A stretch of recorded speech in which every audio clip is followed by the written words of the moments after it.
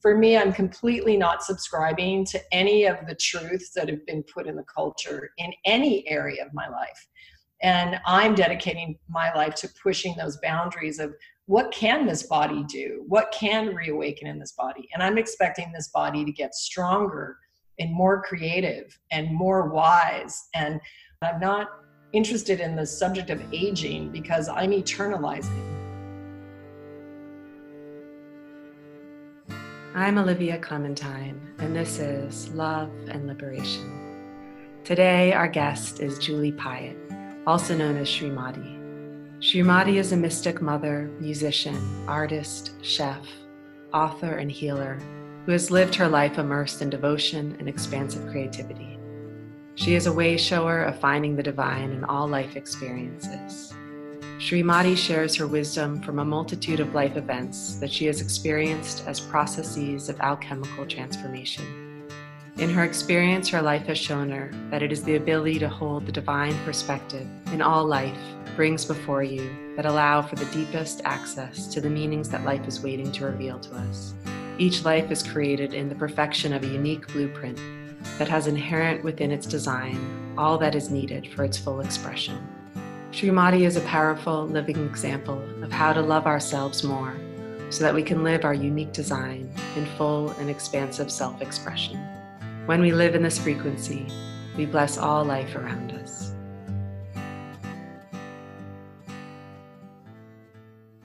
So thank you again for being here. Such an honor. And the reason I really wanted you on the podcast, there's many reasons, and it'll unfold in a moment. I really love your unapologetic nature. And maybe that's an assumption. Maybe there's other aspects of you. I'm sure you're multidimensional. But I listened to you on your husband's podcast, which is a very well-known podcast, Rich Roll's podcast. And you were just so straight up about what you wanted from the relationship with him on the air. And it's like couples won't even do that in private. And you just said what you wanted. And you also said, you said something just about the unknown future of your relationship. Even though you have a very healthful relationship, you were just being real. Like, none of us know, but rarely do we actually want to just say it. So can we talk about this? Because I just think you, in your being, you empower people through that fullness in you of just showing up and saying what you mean. So how did this come to be? Thank you. Well, that's really sweet that you're saying that. It's interesting, how we all have our own experience of how we experience ourselves. And so, sometimes my own intensity is something that my personality doesn't prefer. And like my singing voice is super soft. Like when I recorded my first album, my friends were just like, "That's your singing voice?" Because my singing voice is completely different vibration than when I speak, right? And so when I get tired or I feel like, I don't know, there's haters or whatever the deal, sometimes I'm like, I'm just going to stop talking. I'm just going to sing for the rest of my life. And I'm not going to, I'm not going to present these things. But I also have this other thing that I'm just I'm honest, not honest in a way to hurt somebody's feelings, but I'm not able to edit the truth of how I feel. Like it's really not a choice for me. And that's why I wouldn't have made a good actress. I can't really slip into a feeling that I'm not in right now and then be that. So thank you for saying that. And, I do know that there is a moment, when I get speaking on my own podcast, and also really on every Rich episode that I've been on, which is probably 45, it's like, because I allow the mechanism to go, that there's a moment of truth that comes in there. And I never know where it's coming, but, that's why Rich has allowed me to be on so many times. And it's kind of like an undeniable thing that just comes in. And so it's part of my life print, the way I was made. And so I'm happy to hear that you find that inspiring. I know, there are others that find it annoying, but it's just who I am. And that's where we all have to sit, right? We all have to just be with who we are. But yeah, I love singing because I have it's a different frequency in that format, but both are valid, and I'm not going to stop talking, and I'm not going to stop writing, and I'm not going to stop singing either. So I guess I'll have to do all three. Yeah, oh, it's interesting. I'm so actually surprised by your response, because I Probably, kind of the initial response of, oh, sometimes I don't like that quality of mine. yeah. Yeah.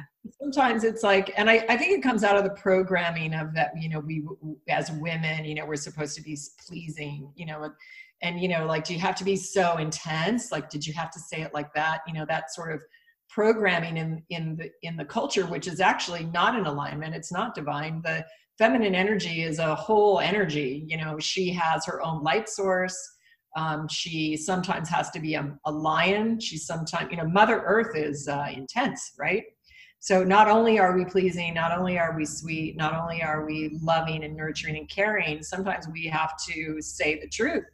Sometimes we have to take the guns away from the boys. Sometimes we have to speak up for what is right.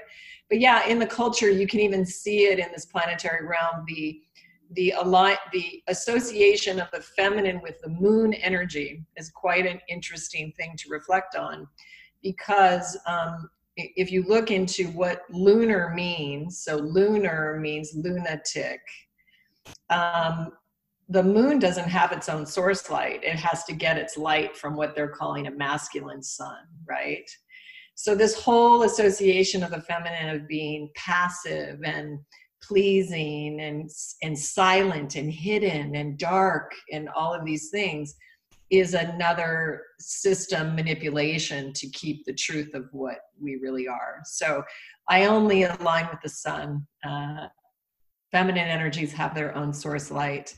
And within the relationship too, is I have spoken very honestly and forthright about what happens in a relationship. And I feel like it's really a secret weapon, because when we don't speak about something, it remains hidden, and it can find an insidious way to become a virus or to become something that's not right. And so something in communication that's been normal to me is, if there's something that has found its way in and is either there in the culture, it's an ism that's predominantly thought by others, or it's a situation, an act, a thought, an event that has happened that has come into the relationship, or you're at a platform of a time that's different. So you're on the edge or the precipice of another experience. The intelligent thing to do is to speak that thing, to tell that thing that it exists. And by you calling it out, you take its power away. So it's no longer hidden. You've revealed what's sitting there.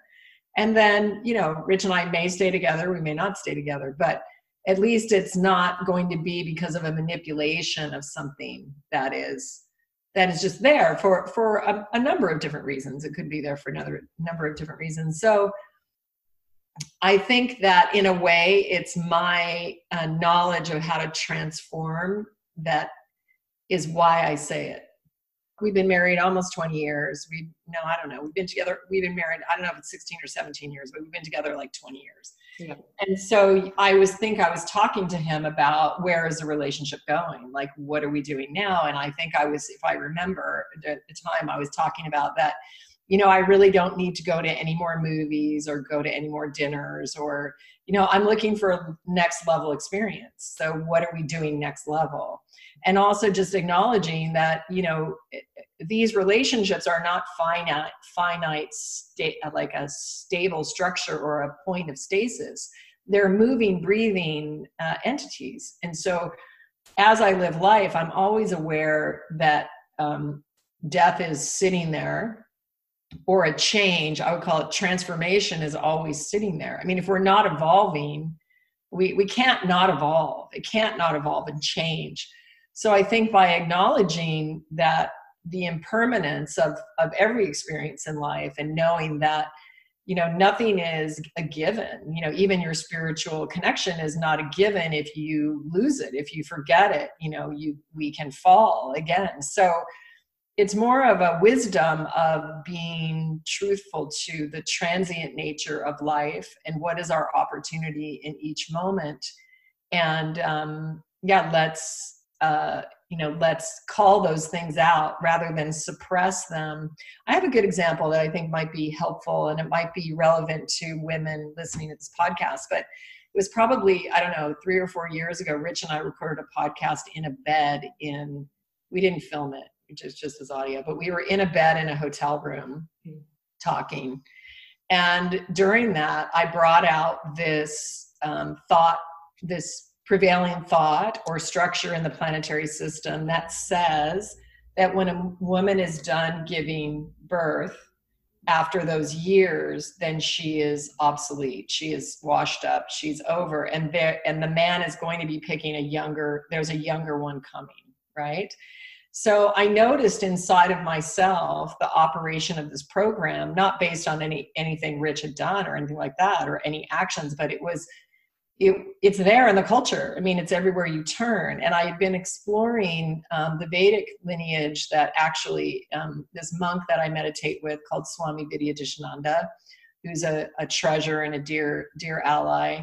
He was reminding me that this stage of life, post-childbearing, is the most creative time in a woman's life. And it's interesting how the culture immediately, it's like, even it starts in the Disney paradigms with, the princess is in a coma.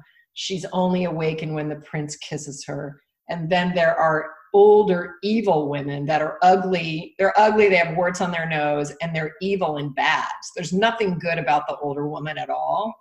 And those are subliminal truths that get implanted in our energetic because we are a collective, right? So then we know that that's what's coming for us. And I think this is what breeds a lot of, distrust around women, and also operations of women of actually playing the role of seductress or manipulator, or, it's like we can't say that, Me Too is all a masculine issue. It's also a feminine issue. It's both. It's this landscape that we've incarnated into. And so how are we going to wake up and sort of transform that? So I did a self-healing on that construct, and I rescinded any and all participation in that program and removed it from my energetic field. And that feeling is completely gone from my being now. So I think it is something that we can do if you recognize it, rather than suppress it and act like it's not there. Call it out, face it, talk to it, and say no, that is not actually a truth. That is as an attempt to manipulate and suppress me.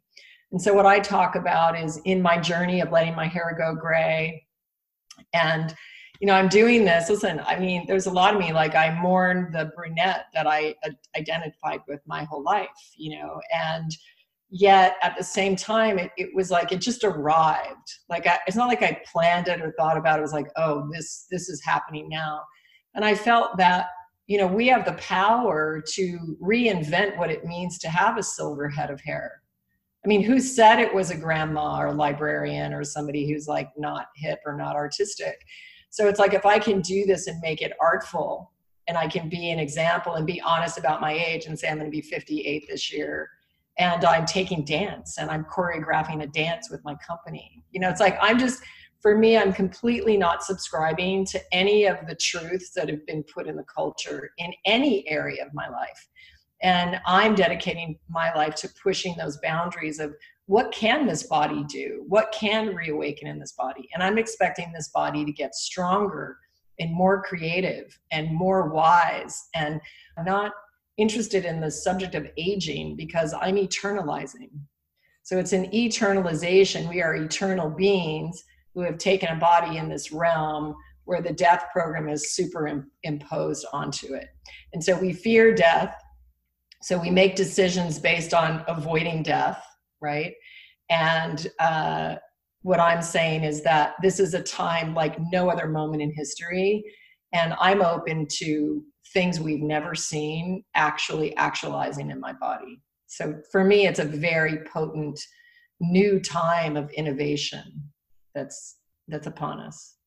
That's a very long answer to your very short question. That is excellent. That's what I want. I want you to be talking the whole time. I mean, I feel chills. I feel it's so incredible. And I mean, I think already your life has been a revolution, right? I mean, just for the woman and the ways we are suffocated, the way we're born into these ideas of you should really remain with one partner your whole life or else something's wrong with you. You better be the younger one if you're the woman. You can only have kids around this age. I mean, if I have like your numbers right, if you don't mind me reading some of this, because for me, it was so liberating to read about your life. You have had children from the age of 25 to 46. You've been married 3 times and you met your current husband at 41 years old and you're older than your husband. I mean, you are already embodied so much that women feel is impossible or less than. I have to make one correction. So I've had children from 35 to 46. So I started late. So my oldest boy is 24 and my youngest is 12. Okay. Well, I mean, even still, right? So many women right now are told 35 and on, yeah, luck having children. Women are so amazing and resilient and multifaceted. And, you know, we're the nurturers, and I'm saying also femininely aligned men as well. Or, you know, we have both. I think what we're doing now is we're finding out how do we balance the masculine, feminine in the most divine way. Mm-hmm. So, you know, I had my own big Me Too stories, of course. I came up in that age. And I mean, not that it doesn't exist now, but it was like really, it was like normal behavior when I was going through it. But I feel that we have this opportunity to really embody the masculine and feminine. And also, you know, the masculine is always looking to the feminine to lead the way. Because it was funny because I had this information was given to me actually by an individual named Deida. And Deida is like a sex therapist or something. I don't know if that's his real title, but it was brought to me by my friend Colin Hudon, who's a tea master who has Living Tea, super close friend of mine. And we were on retreat in Italy, and he was like, you know, can Mia, my friend, have a workshop, and she wants to bring Deida, and it's going to be Wuda, our tea master as well. And he kind of pushed me to say yes. And then I looked at David's website and I was like, oh, like, why did I say yes to that? Because I was just kind of like, okay, so he comes in, he's awkward. And I'm like, what is this person who has no kids? He's not in a relationship. It's like, I'm like, what is he going to tell me about this? Right. But then he delivers these super profound truths. And one of them was the feminine nature is eternally creating. She is just creating for eternity, eternally creating, right?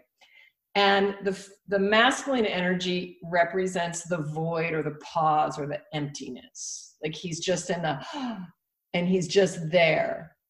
And so he said, no matter how much the man loves or the masculine loves this feminine energy, every time the feminine energy comes in his field, he cringes because she's disturbing his peace, right? And I mean, I can tell you that I said that verbatim to Rich before I got this download. You know, I would tell him, I would be like, I come into the room and you cringe. And he would be like, I don't. I was like, yes, you do. Like, I can see you do it right then, right? So it was really liberating because it started to teach me about the qualities of the two frequencies and not to personalize it, not to make it like a big thing against me or commentary about me that, you know, he can't receive me. Of course he can't receive me. He's masculine and I'm feminine. I'm always creating. The other thing is the masculine always knows by design he will never be enough for the feminine frequency. The other thing is that the masculine is also concerned and worried that the feminine is going to keep him from his life mission.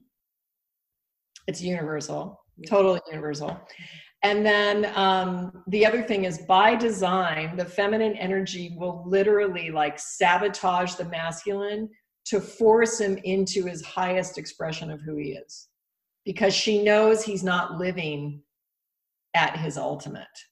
So if you look at just those statements, I mean, for me and my friends and people that I know, like we were choking laughing at the truth of that. And then I don't know if this is completely true or not, but I'll have to go with it. So Colin tells me then like months later that actually it was a girlfriend of Deida's that actually channels these truths. And it actually wasn't his knowledge, you know, at the beginning. And, you know, I mean, there are a couple, whatever, and, you know, he's helped tons of people and it's not to it's not to say anything about him, but it was a very profound awareness of masculine, feminine energies. So you say this thing, this line, who will we need to become in order to co-create a world of love? Mm-hmm. And in such a polarized political sphere right now, I really love that question for self-responsibility. I want to just hear your thoughts, what you think as citizens of humanity that we can do right now to, within ourselves, to start creating the kind of life we want without so much division, the kind of world we want. It's beautiful. It makes me cry when I hear that. The depth of really the profound nature of that. And I for sure didn't say it. I think this is from my mentor and ally, Lisa Renee, sent this. And I'll tell you what my answer to it is. And my answer is Water Tiger. It's my spiritual mentorship community that I've created online. And the reason is because I had this perspective, I have a very interesting background, things that I don't usually talk about on the Rich Roll podcast, but I was basically in a mentorship training with multidimensional life forms that facilitate clearing of addiction, trauma, sexual abuse, all kinds of things from the energetic field. And so I've been trained and reunited with these beings that I work with for over 20 years. And so I really know how to clear trauma that is being repeated. You always have families and it's like, oh, well, this has happened generation after generations after generation. So what happens is in this planetary realm, these miasms or these pains or these addictions or these traumas get lodged in the family line and they get passed down. And so because we've forgotten who we are and we don't remember that we're divine beings and that we're multidimensional beings, we don't have any way to clear it. So Water Tiger, what I gleaned is that in my experience, everyone has their own perspective and their perspective is valid from where they're sitting. So a beautiful saint named Sri Manandamoy Ma says, every man is right from his own point of view. So it starts to see the insanity of humanity trying to create a consensus around what is right, what is wrong, when we're billions of life forms, that there's not one of us that's the same, and we're all living unique experiences. So how can you get a consensus when there's not one life form that is the same? In ancient Tantra, when the student asks the teacher, is intermittent fasting good? The answer is for whom and when. What about green apples? Are those good? For whom and when? What about smoking? For whom and when? It's always that answer, right? So I'm sure, I don't smoke, but I'm sure there is a condition where smoking would be the highest act. Maybe somebody witnesses a child killed, and maybe in that moment, that cigarette or whatever that smoking is the thing that keeps them in their body. So there's a very drastic example. So here we are, humans running around attached to our mental constructs, thinking we're so damn smart. And we like to do studies, not me, but like the greater humanity they like to be told that science says it's so. We've decided that we have a bunch of DNA that's just called junk DNA because we don't know what it is. And we create these isms and ideas and attitudes based on what somebody said. And when we just go out a little bit and look at who's running the culture, it's feeding greed and money, and it's benefiting only a very few percentage of the humans. So it's shocking to me that like two families really own all the wealth on planet Earth, and children are starving and dying. I mean, it's like, just imagine that you were one of the families. Like, wouldn't you do something? Like, wouldn't you like do something? So it's beyond logic, and it's a setup of sorts. And to me, it's evidence that there's more at play than what we know within our human culture of what is really going on. But now what do I do? Because what do we do? Because we're incarnated in this experience. And what I say, what we do is that you dedicate your life to knowing who you are. And what I want to know in awe and wonder is, who are you? How were you created? What do you love? What do you love? What is unique to you? I want to know everything about you, because I understand that all of nature is created in perfection and divinity. And I know that it doesn't matter if you believe what I believe, if you practice the way that I practice, if you eat the way that I eat. I just know at the start that if you can embody who you are, that you will bless me and you will bless those that I love. So Water Tiger is a spiritual way to know way, where I offer a video call and I do a meditation, visualization, activation, initiation technique. It depends. And I design these techniques so that they're useful for every single, anyone who wants them. Like you can be any life form, you can come to them, and these techniques will lead you into a deeper relationship with yourself. So like one of the techniques that I present is mirror gazing, is actually embarking on a practice where you go to the mirror and you actually gaze into your face, and many, many things happen. But it's this thing that the whole world is externally focused and we're going out, out, out, out. And all of the answers are within. And they're within because we have the answers to the challenges, the puzzles, the opportunities.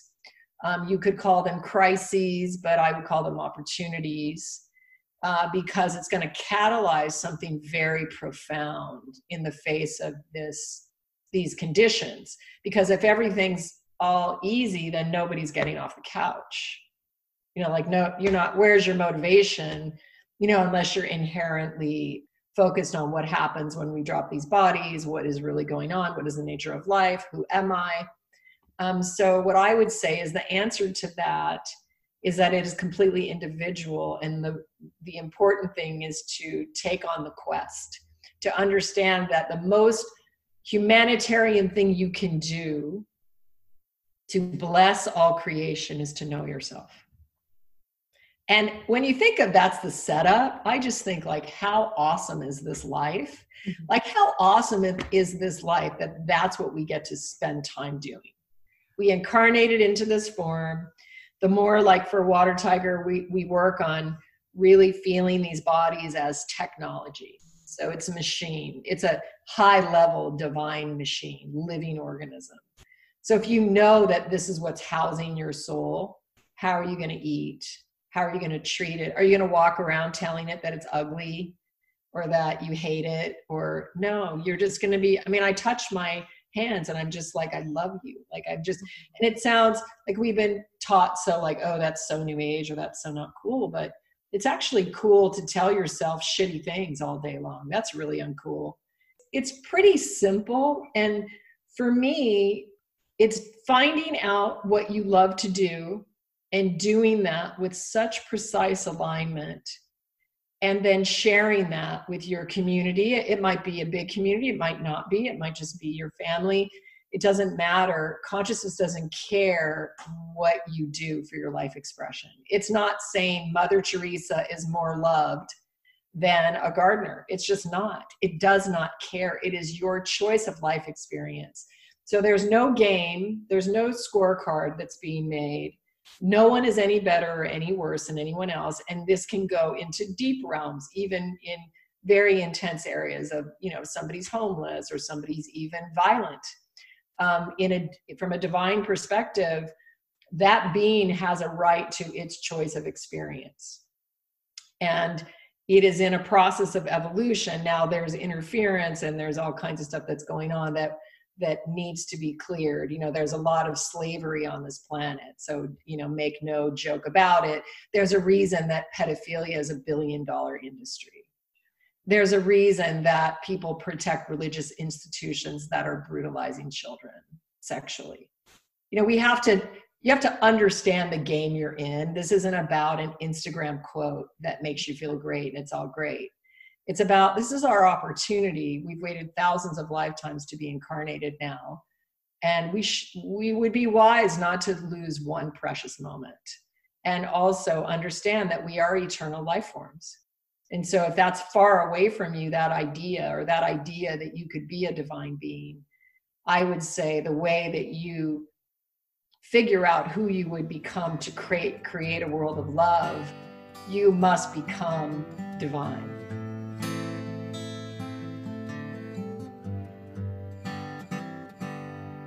In gratitude to our listeners and to support the making of this podcast, we want to let you know that you receive 10% off our online shop of relationship courses and botanical delights, including teas and skincare.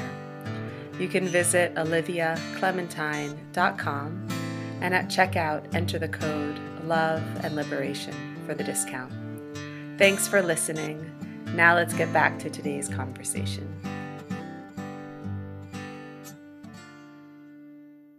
It sounds like this is a path of devotion then, right? Like being devoted to the life force. We have to sort of like try to make up new words, because even like the word God is so loaded. I work with so many people that come to me that have reunited their faith free of a dogma or an ism or a religion, who were raised in very, strict confines. But the problem is we got to be careful we don't throw the baby out with the bathwater, so to speak.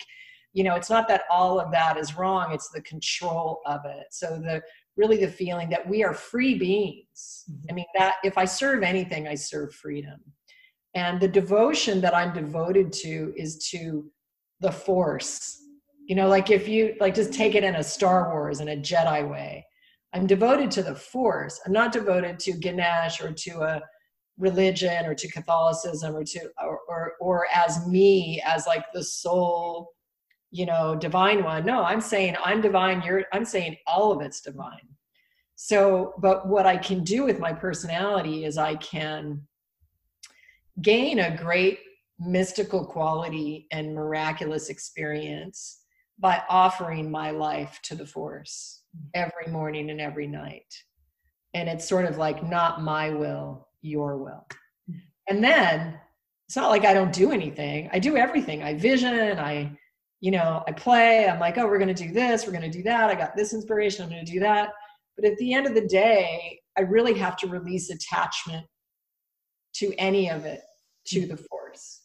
So I'm here to serve the awakening of humanity on planet Earth.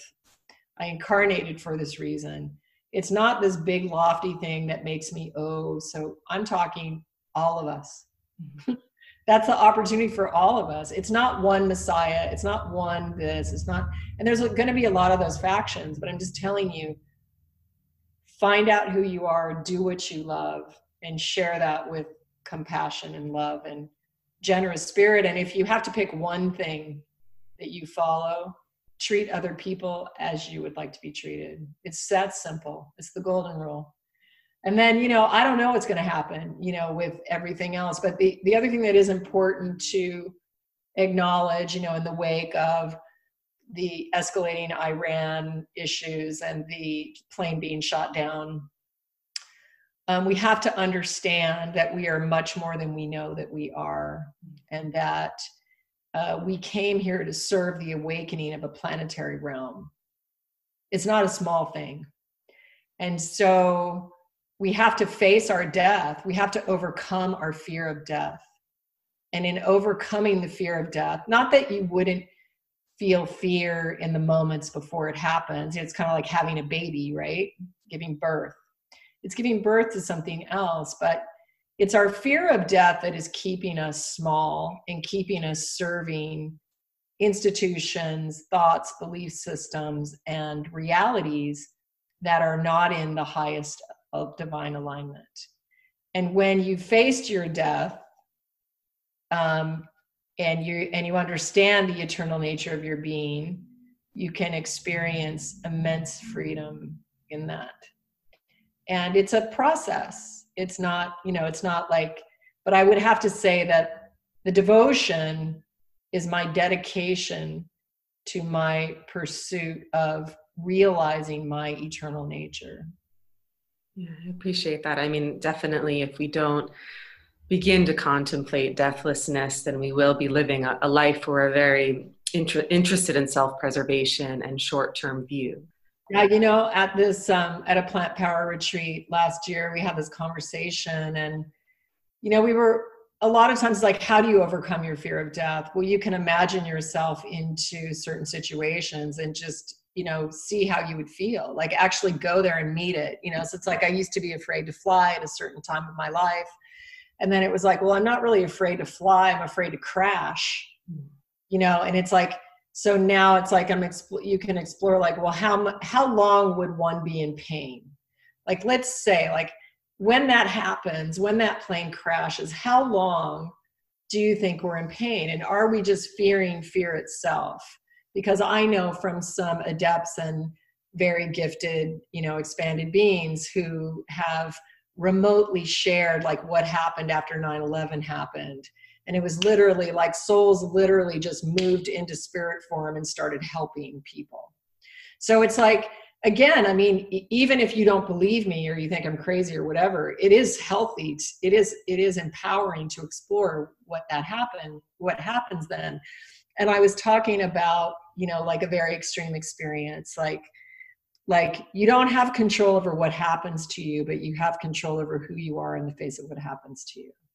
So again, like if I was walking to the gas chamber, some controlling, energy, I wonder what miraculous expansive beauty is happening within that group on the way there. Like, think of the immense evolution that they get from that experience. Not that we would wish that on anybody, not that it's, of course, it's demonic behavior, like all of that. But what I'm saying is, you can use the experience, every experience, you can choose your humanity and your spiritual power in every single experience. And to me, it's the only security you have, if you have any security, because every other construct that you think is secure is not really secure. Your ego may have convinced you of that, but there is no security, because the earth could just shake her body and could destroy an entire, country. So again, going back to people who have thought that I've been marginal and unintelligent, I say the intelligent thing is to develop your spiritual connection, free of religion, free of dogma, free of isms, of your own connection to the force. And the more if Yoda was sitting here in this podcast, he would say some amazing, limerick or something, but it would be that. We are of the force. We are of that. And that connection to that direct source is your safety. It is your direct and your lead, your guide. And when your time to drop this body comes, it will be your time. Like you said in the beginning, actually wrapping up, about how I spoke what people are thinking within the relationships, but it's not spoken. So we're kind of wrapped up into the same place again with it.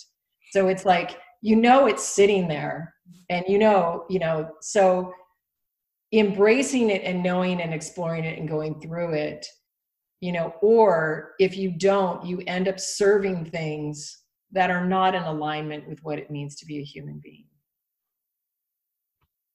I totally agree. I think too, just what you're saying when you were talking earlier about surrendering, it's not about you, right? It's like, what am I here to offer today? It seems so important than what you were saying earlier of really knowing ourselves, because I think so many of us have no idea what's going on within us. First of all, we're afraid to even look. And then when we don't look, we have all these forces that are controlling us that we may surrender to blindly. It's not like the same thing to surrender to the fact that the textures of your being, how you respond to different moments of the day, different emotions, different people. You actually know what's actually happening in your body. So you can then, from that state of courage, start to lean into what is going to happen to me when this body dies. I feel like you couldn't even surrender or explore your impermanent nature without that self-knowing. And I think that's, to me, what I see so much in this world of making a lot of decisions that aren't consciously symbiotic, comes from that lack of self-knowing. Nothing more aligned than a being that knows itself. And what I would say again is be careful. Let's be careful of thinking that we have to do something for the oneness or for the greater. Because if you start from that perspective, you're going to misstep. Because you can't help anybody until you've fully embodied who you are.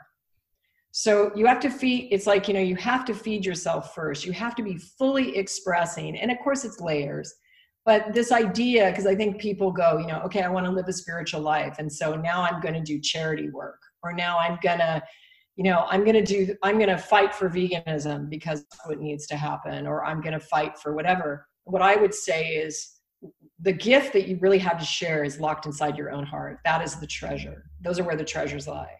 And the clues to those treasures is, what did you love when you were 6? What did you love as a child? That's the treasure. So find that, get into it, get in touch with it, and know that by serving yourself, it's a language thing. So serving yourself meaning the development of this phoenix rising within you. When you embody all that you are, you will transform the life. You will uplift the life. And there'll be levels of that as well. But again, I'm not saying that everybody has to decide that they're going to go work for some organization. I'm interested in the inventor being the inventor. We have the solutions to the opportunities that we're facing if we can get out of this idea that there has to be a consensus, or that someone has to do something in a certain way. Yeah, that seems really much more doable. So we're not waiting for everybody to be on the same page. We're not waiting for anybody. We just have to do our thing. We have to know what our thing is and embody it fully. That's right. And then do it. And then at the end of the day, it's like, I can't drop my body at the end of my life and say, well, I didn't quite get to Julie Srimati because I decided to live as the Buddhists live, or I decided, this spiritual teacher told me this, and so I did that, but I never really knew myself. I never really, and there are layers and layers, and maybe after you go through this personal experience, enough, there's nothing but immersion into oneness. I mean, that's for sure. But for right now, we're in this realm, and we're here to express and create and be a part of this. And this is really a joyous time, as shocking as it is for me to say that in this landscape. In 20 years of being in discussions about the spiritual energetics on the planet, and it has not been good news. I can't even tell you the amount of celebration. It's literally like light is happening on this planet. There will be no World War III. There will be no Armageddon. It is not happening. So we have anchored enough of this change that there is going to be a shift in this realm for all time. Now, that does not mean that everybody is going on the same train. And I have been advised that there will be groups of beings leaving en masse. And that is because it is not their contracts to go through the physical ascension on this planet. The bodies are completely being remade, recreated. So we can look at these cataclysms and take the higher perspective and, understand. It's very, very hard. It's very, very challenging. And of course it's challenging if it's your child, or if it's, your husband, or, probably less for me than it was me, but if it was any of them, so I'm not being callous, but what I'm telling you is that I can't help you. I can't help me. I can't help you by keeping a lower perspective. I have to take a higher perspective. And, same thing. It's like I had a client that came to me this year whose dad was assassinated in Iran, an environmentalist. He's a beautiful human being.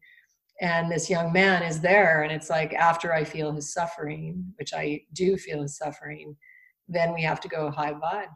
We have to go into who are they as souls? What did they agree to do together? What did his dad accomplish? What is the result of this life experience? How powerful. So you respect him in his situation instead of pull it down, diminish it, victimize him.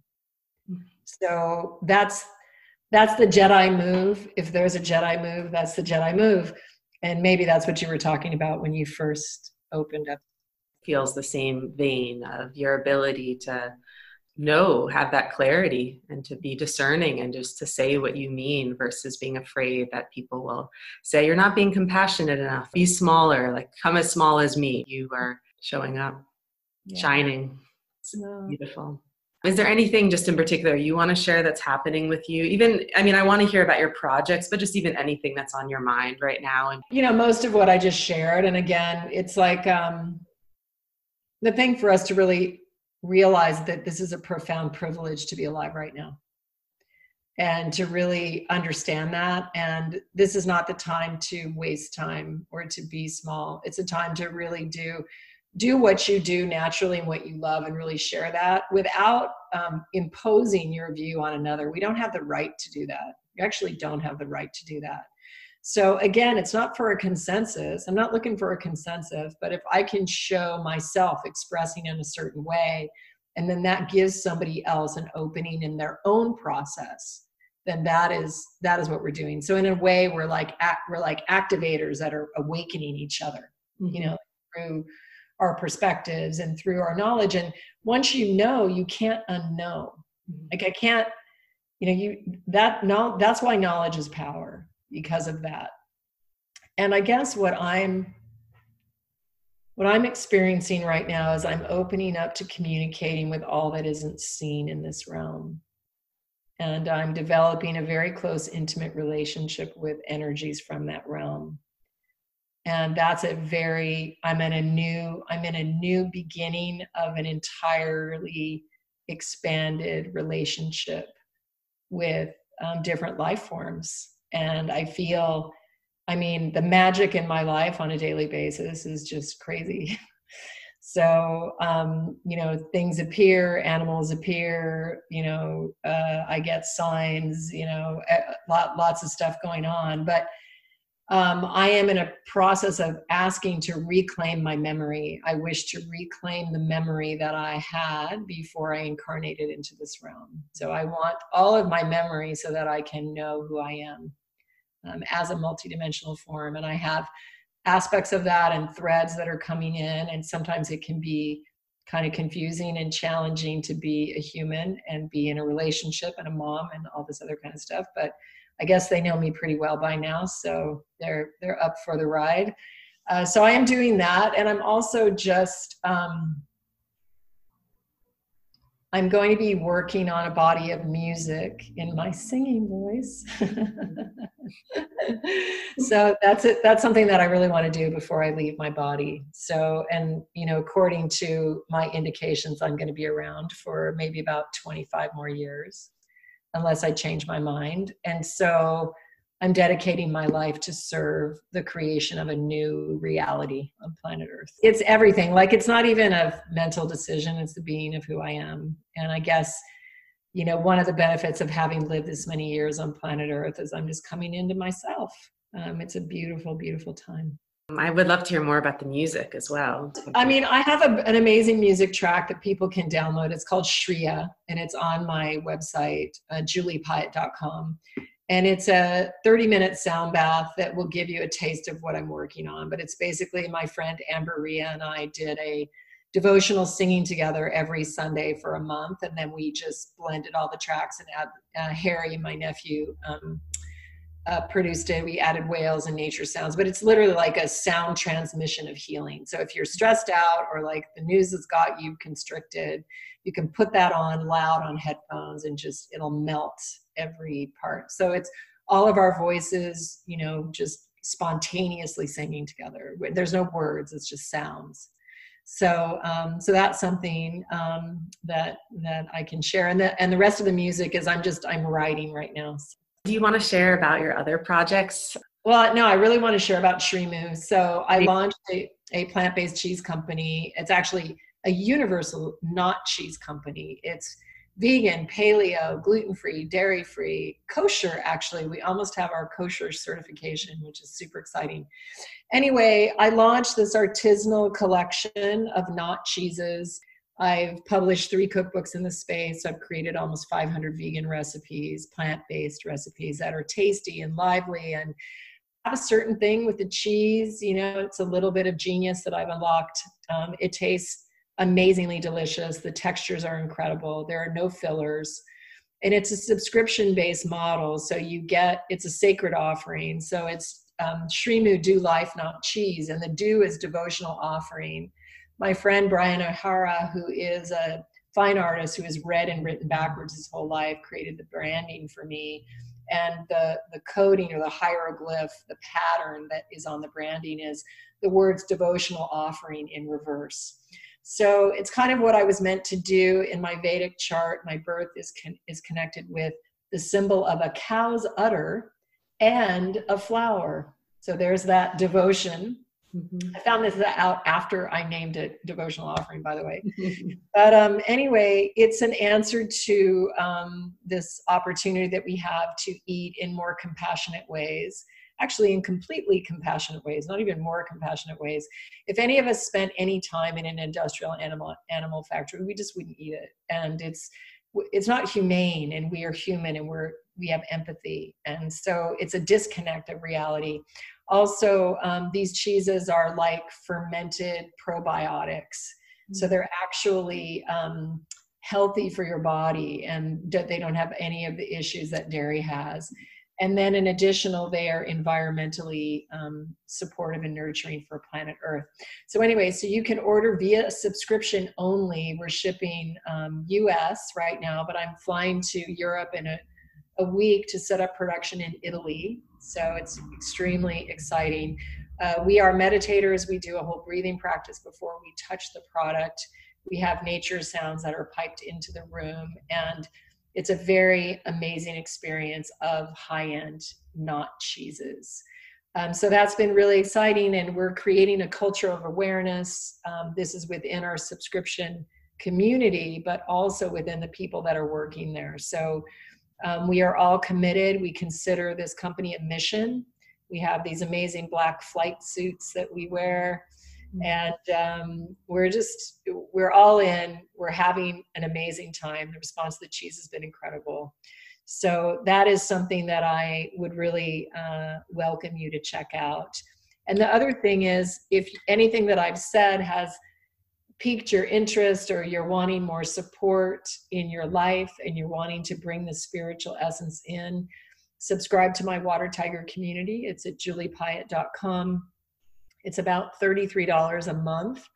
And every month I do a live video call. You can send in your questions. I answer everybody's questions. And it's very informative because everybody's questions sort of pertain to everyone. And there is a whole sort of catalog of healing techniques in there that you can choose and use and stream as you wish. And they are all in alignment with what I was talking about, of helping you to embody who you are. So it doesn't matter if you think you have a lot of spiritual experience, or you think you have no experience, or if you have studied, it is completely irrelevant. So we are all spiritual beings, and no one is more or less than anybody else. And the community is super supportive for that. It is not an interaction with other individuals. We have enough external focus. So it is encouraging this deep relationship with yourself. And that's a huge joy in my life that I get to hold. And if all of that is too much for you and you just want to maybe begin someplace, I do have a meal planner that is less than $3 a week, and it plans all of your plant-based meals with delicious plant-based recipes, also ingredients and shopping lists. And you can get that on my husband's website, richroll.com. I will be reuniting my podcast For the Life of Me. So I have a producer now. So everything is going to get bigger as we get organized now, so that I can really serve. So I'm going to be doing weekly episodes of For the Life of Me again. That's on iTunes. You can find that under Srimati, Srimati. I think that's it. And I tried your cheese, and my mother's French, so I grew up, I'm basically like half cheese. Cheese is divine. I mean, I would eat it all the time. So it really is excellent, and really recommend it. Thank you. So grateful to have you. Thanks, Olivia. Thank you for inviting me on and for wanting to hear of my experience. And I hope we do it again, and please keep in touch. Okay? I will, for sure.